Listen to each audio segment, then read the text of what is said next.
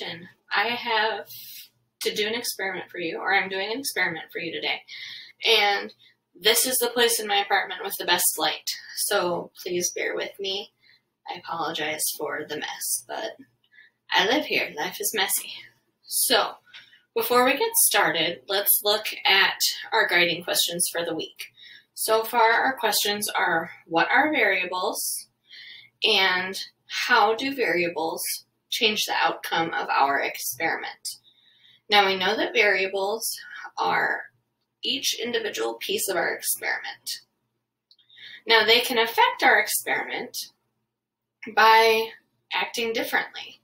So when we conduct experiments, we need to make sure that we only control one variable at a time.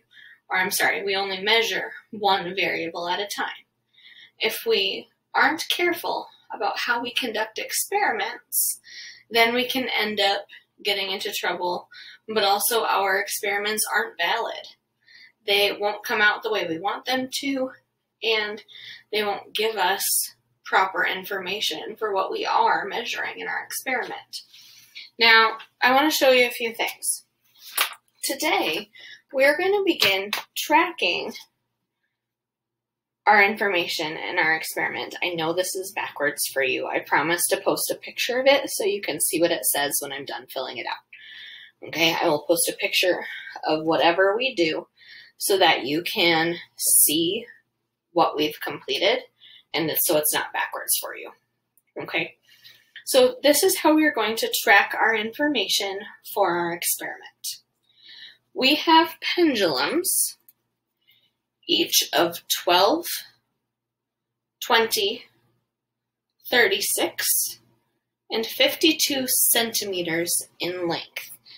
Now those measurements are in the metric system because that's how many other places, many other countries take their measurements. And that's how we're going to use our experimental measurements for this problem, this experiment also. Okay, so here we have on our graph length of the swinger, which is the pendulum, and then we have the number of swings in 15 seconds. Now for this particular experiment, we have many controlling factors. Pay attention as I talk through these because this is your assignment today.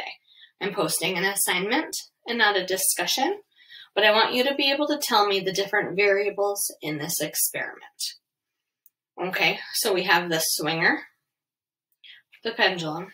If I say pendulum or swinger, this is what I'm talking about. Okay, so we have the pendulum or the swinger, the number of cycles it rotates, the amount of time we're paying attention to, and then there's always the human error in how many people are keeping track of things. Okay, now for this experiment, it's both good and bad that I am the one doing everything for this experiment. It's bad because there are a lot of things going on, and I might miss something. Okay, so there's your human error. But it's also good because I'm the only one to blame if something goes wrong.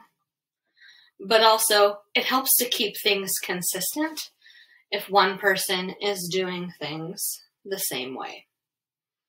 Okay, so I will be the record keeper, and I'm recording the number of swings for our swingers. Here I have 12, 20, 36, and 52 centimeters written down.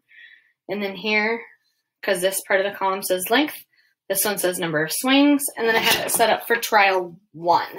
When we're doing experiments, we always want to do more than one trial so that we can get an accurate reading of how our experiment should have gone. Okay, now for our setup, I have a pen taped to the counter here, and that's where I'm going to suspend our pendulum from. When I count the number of swings, I'm going to count from where I drop it, again, level with the countertop, and then it's going to swing to the side and come back. That's one swing. So when I count, you'll hear me count when it comes back over here. Okay. Now again, we're keeping track for 15 seconds. Thankfully, I don't have to watch a clock because I've set a timer on my watch to help us pay attention to the time. So I don't have to watch that and the swinger. I can just watch the swinger and listen or feel when my watch goes off. And our 15 seconds are up. Okay, are you ready? Okay. Starting the timer right when I let go.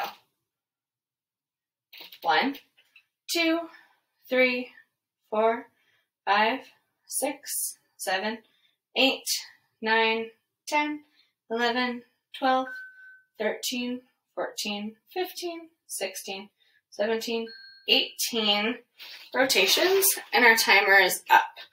I push stop. I'm recording on my sheet that we have 18 rotations, and I tested the 20 centimeter pendulum for this round. Okay, so every time, so if I were to conduct that same experiment again, I should get around 18 rotations again. Okay, now we'll repeat this for all of the other pendulums also, and then we'll compare the number of swings. I'm not going to do that today. I'm going to stop here.